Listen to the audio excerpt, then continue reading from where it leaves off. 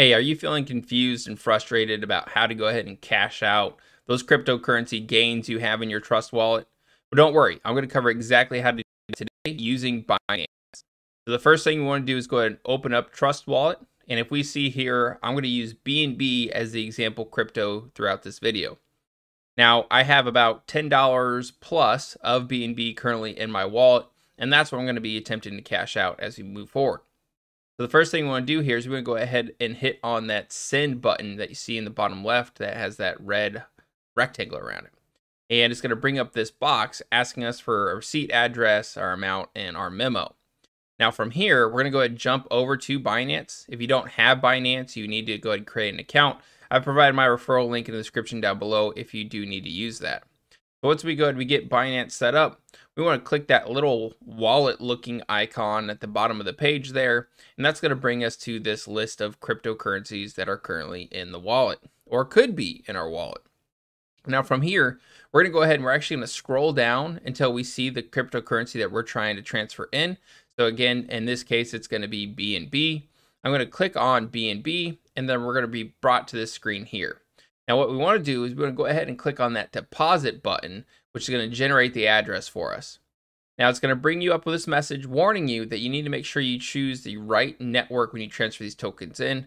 You want to make sure you get that right because choosing the wrong one could result in you losing your funds. So they typically have a couple options listed at the top and it defaults to the correct one. Now go ahead and copy this address that you see here in the middle of the page and we're going to jump back into Trust Wallet to go ahead and paste that in there. So in that recipient address box, we're going to take that address we got from Binance. We're going to go ahead and we are going to go ahead and paste that in that field. Now, you also see underneath it, we have this BNB amount that we get to choose how much of that token we want to go ahead and send over. So we're going to go ahead and click on the max button. And then the last field here is the memo field. Now, jumping back over into Binance, we'll see that there's a memo field at the bottom. And we're going to go ahead and we're going to copy that just as we did the address, and we're going to paste it back into Trust Wallet. Now, I highly advise sending a small test amount of crypto, not your whole lot, prior to go ahead and going through a big move of your funds, just to make sure it goes through okay.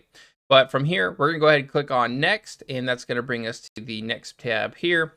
And this is going to give us an option to review the transaction, the fees associated, which aren't very much, and the ability to confirm it.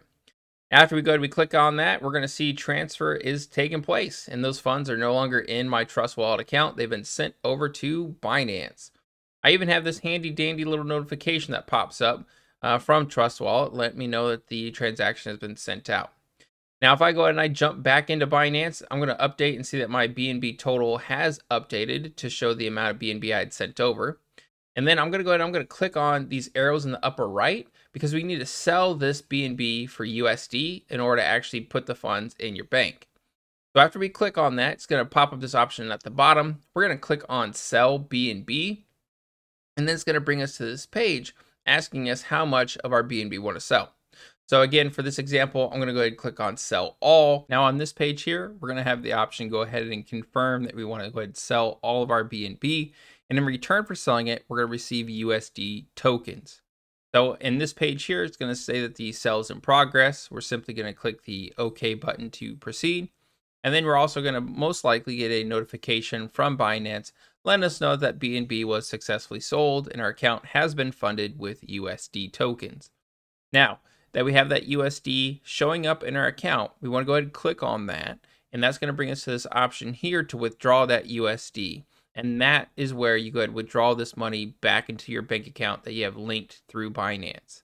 So again, I'm going to click that button. I'm going to choose the amount I want to withdraw, $10 and a penny, because why the hell not? Then we're going to go ahead and click on the withdrawal button. And on the next page here, it's going to go ahead and give us a confirmation that that withdrawal has been submitted. Now, you will likely get a notification of that, as well as the fact that the withdrawal is showing pending in Binance. Some accounts are set up with an email verification. We'll actually go ahead and send you a disbursement confirmation email.